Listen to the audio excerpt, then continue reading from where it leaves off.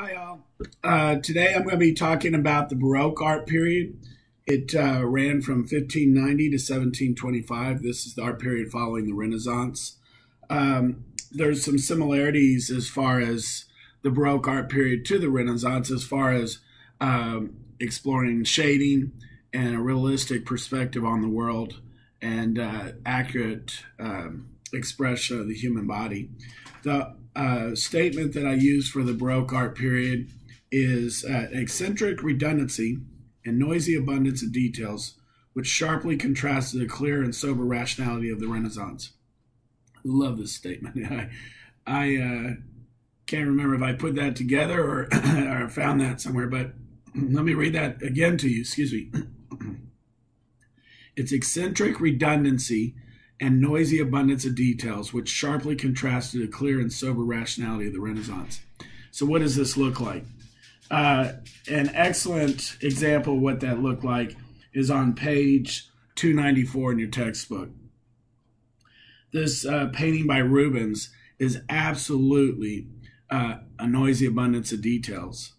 And if you look at it, it's Jesus being hung on the cross, and there's a lot going on here. So another artist might have, at another time, might have simply stated just Jesus on the cross, holding one person holding up, but there's a lot going on here. I always even joke about to the point of someone, Rubens captures a dog in the scene. So that would be the eccentric aspect of this. So they're very noisy, very busy, a lot going on.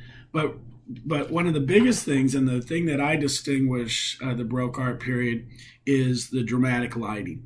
And if you remember anything from the Baroque art period, remember dramatic lighting. So the Renaissance started out exploring shading and perspective and trying to accurately reflect the world. And the artists during the Baroque art period take this to the next level. And what that looks like is, if you look on page 292, Caravaggio is an artist during this time period that really reflects what was going on during the Baroque art period. Matter of fact, so much so that Caravaggio was criticized for his art, and here's the reason why. If you look at this painting, it's the Conversion of St. Paul. Once again, it's on page 292 in your textbook. The background is totally blacked out, and what's highlighted is what the artist wants you to see. So in essence, the artist is starting to give you a narrative.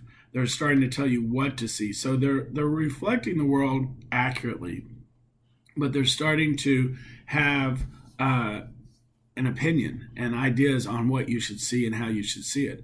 And that's where the dramatic lighting comes in. So the artist highlights what's important, or what they think is important, what they want to emphasize and for you to focus on.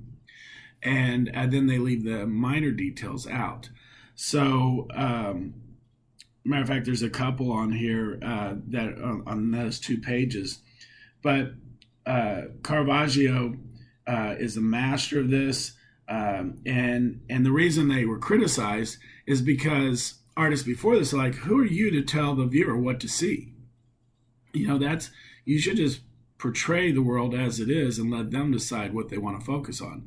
And it's very similar to what's going on now, and actually for the past 40, 50 years, actually, with news. How at one time, broadcasters and news reporters, the idea was just to give you the news as it was. No opinions, no any kind of commentary whatsoever. And today, we want comedians telling us the news. We want to hear what the newscasters' opinions are and what their take is on what they're reporting to us. And we want to trust those people that we like what they have to say, so we want to hear their opinion.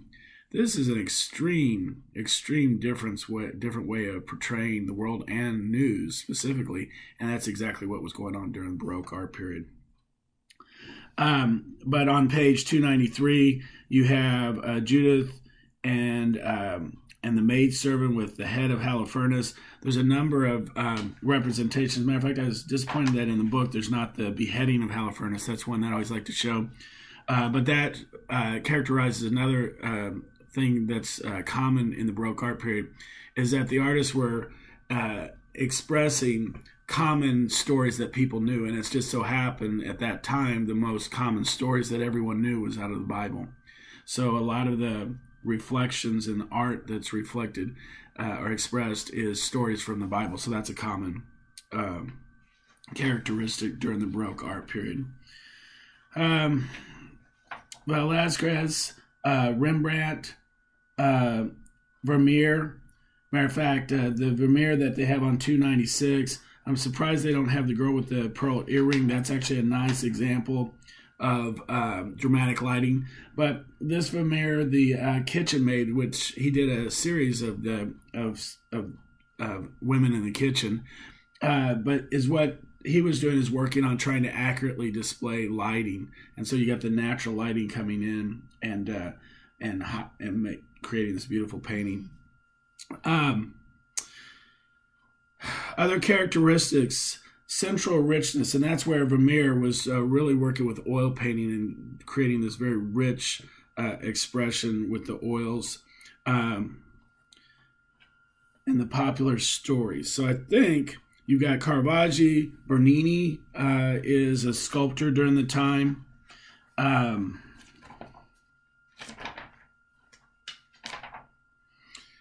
Rubens, Vermeer, Rembrandt, Velázquez. So that's the Baroque art period. And I'll lecture on one more art period, and then you'll have the quiz that covers the three different art periods, which will be Renaissance, Baroque, and Rococo. So until next time, see you soon.